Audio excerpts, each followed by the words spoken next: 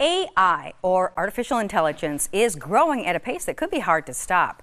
Talks about the tech is already making its way to campuses in our area, like UW Green Bay. The new technology has some serious pros and cons. Local 5's Katie Amrine explains. Not long ago, I was a college student studying journalism when I was assigned an essay talking about how the news industry has evolved from newspapers to what it is today. Writing that took a lot of time and research, but now within seconds I could have that written with the help of ChatGPT. Let me show you how that works. After logging into the software through Bing, type in your prompt. Give it a few seconds, and my essay is being typed for me. But don't worry, I won't be using this or any other AI in this report. In fact, our company has banned it. ChatGPT is an artificial intelligence software that pulls information from every corner of the internet to give users the most accurate information possible. It can also generate original works of writing, from essays to movie scripts. ChatGPT is just one form of AI.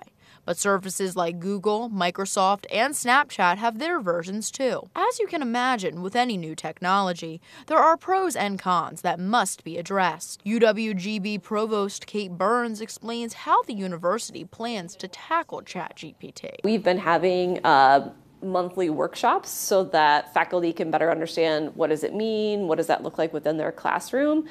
We have policies already in terms of academic honesty within the classroom, and when we see plagiarism, how we handle that. But we're really looking to see how can we use it as a tool. Using it as a tool is Christopher Przicki, an assistant professor of English and Humanities at the university. As a part of his writing courses, Przicki shows his students how ChatGPT can be used as a template to begin their essays. It does provide a good foundation for writing structure. If we're trying to have students write, for example, a cover letter that shows off their personality, again, this is a piece of writing that completely erases that. So it does give them a sense of what sort of, how they can personalize their writing. While AI may provide benefits in the classroom, it could also contribute to the spread of misinformation on a global scale. This can easily become a threat to our democracy. I spoke with Ting-Long Dai,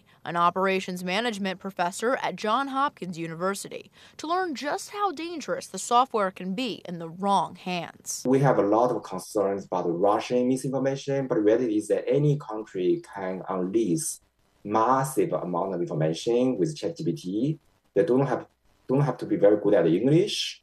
All they need is to ask questions, and ChatGPT really overcomes that language barrier and make it insanely cheap to produce misinformation. Knowing the technology is far from perfect, and at times even dangerous.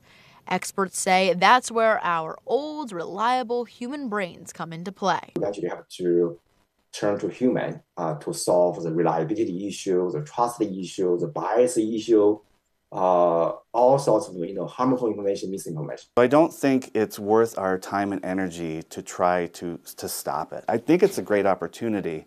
I think we just need to get over, and I'm simplifying this a little bit, but I think we do need to work through some of the big questions that we have. AI might not be something you can avoid, but just remember to verify everything you see and read. Katie Amrine, Local 5 News.